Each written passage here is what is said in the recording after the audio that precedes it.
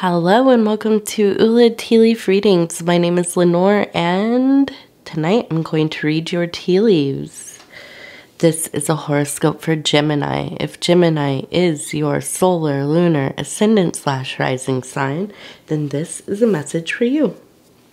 Okay, let's get started.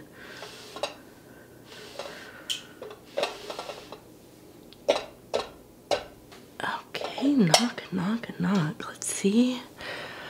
What do the tea leaves have in store for you, Gemini? And I'm just going to apologize. I am quite sick. Unfortunately, it is just something that keeps happening. But I wanted to get this out and not skip too many readings here. So it might be a little short. All right, so we have double hearts. Right here, we have a heart. Then we have one right here. Okay, and this is interesting. I really like this symbolism of the hearts, one being upside down, the other one being right side up. And then when you flip it, it's the same. So we have this beautiful balance and kind of flowing into each other, perfectly fitting against one another. And I think that you must have somebody in your life, and it doesn't have to be romantic. This could be a close relationship with a family member, a child, you know, a good friend. But there's a love that is unconditional. So a very rare kind of love, right? Not all of us get to experience a sense of, you know, devotion, understanding, loyalty, and continued growth within relationship, and one that cannot be disturbed by much, right? So I think that that's, you know, a beautiful, beautiful sign to start, or a symbol to start this out. You must be very, I feel like when somebody has this kind of love in their life, especially if you have it from a young age, it's almost like you're more settled, you're more able to navigate relationships with other people. There's a sense of confidence and knowing that, you know, you might not get if you don't receive that kind of understanding love and attentive love, that unconditional love, when you're young especially. But if you've had relationships that have been traumatic or, you know, toxic, or just even there's never that deep kind of commitment, right? And it's, you know, especially when, you know, the fundamental relationships that we have, or even if we're viewing the other people having relationships like this, our family members, our parents, our grandparents, whatever, it becomes kind of the norm that people just don't ever get to that place. This could also happen within, you know, relationships from parents with children, or we view other people having these relationships with their children when we're young. And it kind of sets us up for this understanding that not, you know, not all love is this unconditional. There are so, you know, conditions and things that can, well, you know, just, I mean, with neglect or a lot of arguing, anger, people not, you know, just taking off, whatever it is. It really does set you up to kind of, even if it's, you know, way back in your subconscious, to think that these are normal behaviors. And I mean, maybe they're normal, whatever normal means, but these are acceptable behaviors, I suppose I should say. And so that can be kind of damaging. And, you know, a lot of us, myself included, spend many, many years in their adulthood trying to relieve themselves of these, you know, kinds of conditionings. And it's unfortunate, you know. And so I feel that this relationship, if this is romantic or otherwise, with a parent or with your own child, I feel that for you, it's been very important in your work as a being, in your work as a member of your family line, to kind of break cycles of, and how do I put this? It's not just necessarily breaking cycles of generational abuse, although that could be it. But it could be breaking cycles of just unhealthy coping mechanisms, unhealthy relationships, unhealthy, oh, what was I gonna say? Sorry, my cat just meowed. But yes, okay, so breaking these unhealthy dynamics that have kind of come to be within your family line, or, you know, within the community, the close community that you have, because, you know, sometimes we're just taught to not share our emotions. We're taught not to be honest, just, you know, have manners and don't express yourself, or, you know, do what we say, don't ask questions why, these kinds of things, okay? And I think that with your relationship that we're talking about, you have been able to kind of get away from some of those implemented dynamics. And so it really has been your life's work in a lot of ways to heal those things, to heal those dynamics. And I'm going to go check this cat. Okay, and I do apologize for that. When my cats realize I've shut the door, they start to go wild a bit. And I want to build upon this idea, because we have the Three of Discs here, which in the Thoth deck, and this is from the Thoth deck, is the works card. And now this could be about business, work, you know, how you make money, how you earn money, of course. Really applying yourself to that, coming into a place of mastery and being very focused, right? I think that in this situation, this could also be applicable to that self-work that we were talking about. I think that this has been a big topic in your life. I think that you know, have maybe even from a younger age, in your young adulthood, made the decision that you were going to change. You were going to change the trajectory of your family, of your own life, of the community that you live in, that you were going to be that kind of that movement of change, and you were going to be very intentional about it. And I think that all of that is coming into focus right now once again. And I think, you know, of course we can have we can do these kinds of work, and then we also, you know, kind of start to go off into our regular lives and work and go to school and have relationships, and then as the seasons change, return back to the work that was so important to us. And I want to look at this one in the middle, and this is such a beautiful figure in my mind here. And this is a person holding a blazing torch. And I think that it's just so much that you are lighting the way for yourself, for into those interior places, those painful, traumatic places, if that was trauma in your own life, or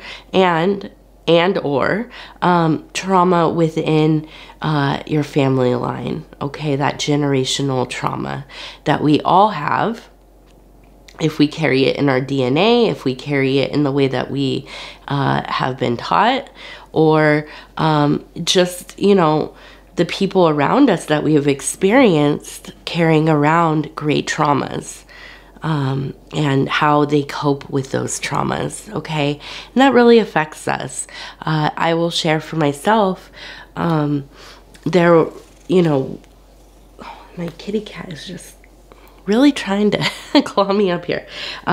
In my own life, there was such struggles within my family with addiction, because there were so many unresolved and ongoing situations, poverty, mental health issues, abuses of different kinds. And so I had to decide for myself at some point that I was really going to work on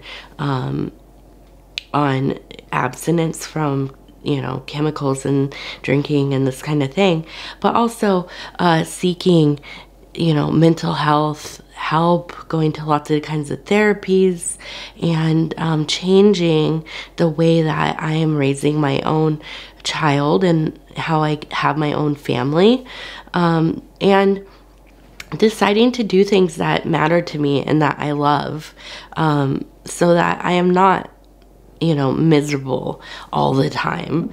And don't get me wrong, I have my struggles, of course, but I just want to share that, I think that, and my point really is that we all have our things, right? Everybody you meet has something they're struggling with, or have struggled with, or they will struggle with. And so I find it very heroic when I come across people who really intentionally do the work so that they may change the frequency, the energy of their own life, of their own family, of their own community. And my goodness, just, it takes only 1 or 2 generations to change the complete environment of a bloodline, of the dynamics of families. And that is such an amazing thing. Okay, now, I also want to talk about, and here we have a beautiful image of TT.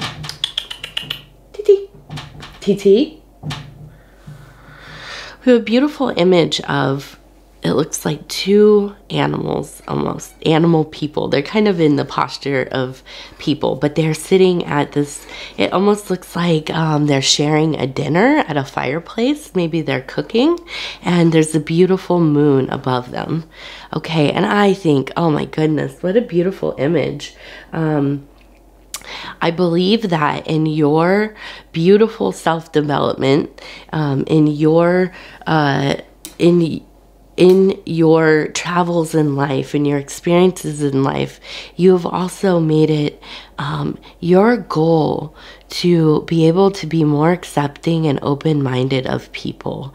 I think that you are a person that has really learned to work with all kinds of people. I think that you have definitely learned to walk among many different kinds of subcultures, groupings of people. You are somebody who relates to a lot of different kinds of people. You respect and honor people, and so I believe that people find it easy to respect and honor you, okay? And I think that there really is this very strong sense of being somebody who can commune with all beings. And I think that you have very often the best intentions for people. I think that, you know, we all fall short of our intentions once in a while, right? So we don't beat ourselves up. But I think that you really are somebody, you're careful with your words. You're careful with the way that you treat people, you know, I could see you being somebody who would invite somebody in for a hot meal if they did not have one. You go out of your way to really relate and make people feel at home, make people feel heard. And this, again, oh my gosh, what a rare and beautiful energy. I think it all makes sense though, because you have spent so much time trying to illuminate some of the harder aspects. And I think that maybe you have gone through some things or seen some things that have made you realize that a little bit of kindness goes a long way. Listening goes a long way. You know, just being there for somebody in their time of need goes a long way. And I think you are also met with that same energy. Okay. And you know, maybe I'm a little sentimental, but I think that, you know, it's such a glorious, glorious trait to have and to strive for. And of course, we don't always feel like we're on point with those things. And sometimes we are confronted with people who are difficult, people who really just are at odds with our own personalities or our own situations, people that are somewhat antisocial and so on. And you know, sometimes there's not a lot you can do with that. But I think that you always try to be understanding at least, okay? Now I want to go over here and look at, we have this Y right here. And I really, my cat she's right on my shoulder. So I think that this, maybe there's somebody with a U name, but really what I kind of get from it is, TT, stop. You're going to hear her breathing in the microphone. She's putting her nose to it. I apologize. I feel like this is a message that this time is really focused on you. This is about you. And there are elements that are outside of the physical that are really supporting you. And I feel like this could even be somebody who has passed. This could be a guardian angel. And I think that they have really made themselves apparent to you in your dream life. Maybe they have visited you in visions or in synchronicities. And so I think that, you know, pay attention to those things, write them down, and also take them to heart. You know, really take that good energy, that loving energy that is surrounding you, and just soak it all up. You really deserve it. Okay. And now my voice is getting I see two things here. We have a horse, okay, but we also have an X. So I am thinking, and I'm trying to balance my cat here, so I'm sorry about that if I'm moving around a lot.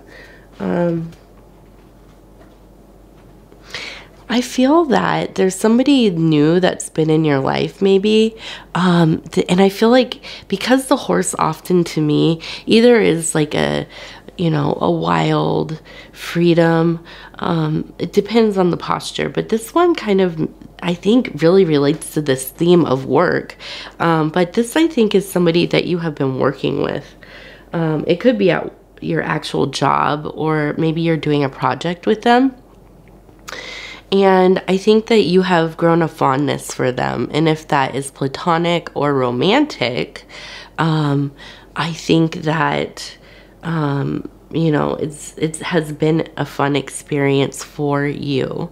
Okay. And I get the impression that maybe there's even like an element of, and this is where the X comes in. I don't think that we're Xing out this person, but I feel like there's almost like a sense of jealousy going on with maybe an ex-partner or somebody who you're with, but you're not intending on staying with them. Or I almost think maybe like if you have children, it's like the co-parent that you have, but they don't like your relationship with this person, because I think that the work that you're doing with them, or just when you're with them while you're doing the work, you really it's like almost a sense of glowing. I think that you really just kind of are blooming around them. Like you just have a big smile, you enjoy talking to them, and when you bring that home with you,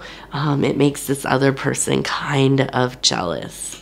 Okay, so I just would say watch out for that. You know, be mindful of other people's reactions, and but just also enjoy yourself. It's nice that you have somebody that you really relate to. And I want to look at, we have an H, a little tiny H. I think that that's somebody that's on your mind. We also have an L. So I think that maybe this is two different people. It could be the same person, but look for somebody with an L name, H name. And I think that this is somebody you're thinking about, because this is in that emotional psychic area. And I think that, you know, you've been thinking about them quite a bit lately. Okay, and maybe check in with them. Okay, now I'm gonna get to this one here. We have a beautiful little bird right here. And it looks like maybe there might be a little bit of coming up against the wall a little bit. Maybe just a little bit of the universe interfering with your plans. But I think that you're really going to be able to you know, get past it, or readjust, realign, pivot. Okay. This other one I see, it looks like a little butcher's knife and some kind of meat or something, or a vegetable. And I think that this is a good sign of, you know, coming into a place of success, abundance, and being very giving, kind of cutting that